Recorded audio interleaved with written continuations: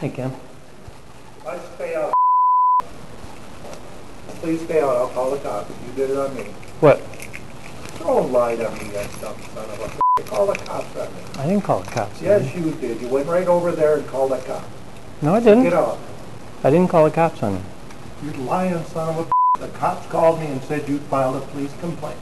I went down and talked to him. I didn't. What the hell? I didn't go right over there and file it. I asked Yes, you what I should do because What you're you clearly out of order. You're out of order. For what? I said get out. What was I out of order I for? said you're out of order. I'm a constituent. Not as far as I'm concerned. Why is that? I'm not going to get into it with you. Just leave. Well, is Jim going to come and do I a... told you what I told you. What? Now please leave. Listen, So he's not you gonna- don't have the guts to sit here and talk with me and have Well, I to do. run down to the cops. Get out. Well, you were kind of throwing the words around there, and I just thought you were like... I mean, I've never had somebody who's... I've never had a guy come and call me a liar like you did. I didn't call you lying. Yes, you did. See? You're lying to me now. No, I didn't. Just leave. I did not call you lying. You and Bill Connor and the whole goddamn bunch, get the hell out of here. What do you mean, Bill Connor? You and Bill Connor tried to get me fired 25 years ago, and you know it. No, I didn't. Bill Connor might have, but I didn't. You did too. Well, he used your name. For what? I just told you. Now please leave. Okay, well, when's Jim going to come into town and meet with us? I don't know. Why don't you call Jim? Well, what's his number? Because I can't seem to get a hold of him. When did you try? Well, I checked with you, and I told you he wasn't going to do a town meeting. What more do you need to know? But why not?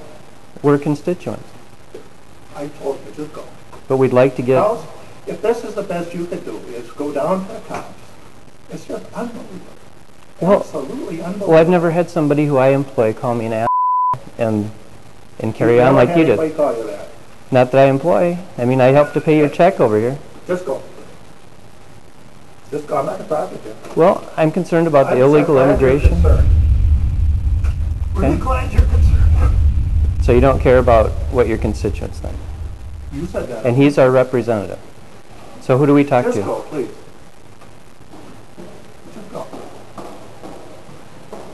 Okay. See you later. All right. We, the people, tell the government what to do.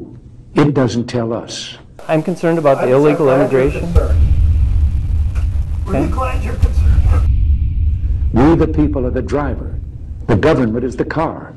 And we decide where it should go, and by what route, and how fast. You and Bill Connor and the whole goddamn bunch, get the hell out of here. It seemed to me that we'd begun reversing the order of things. That through more and more rules and regulations and confiscatory taxes, the government was taking more of our money, more of our options, and more of our freedom. Just go, please. Just go. But man is not free unless government is limited. There's a clear cause and effect here that is as neat and predictable as a law of physics. As government expands, liberty contracts. Our Constitution is a document in which we, the people, tell the government what it is allowed to do.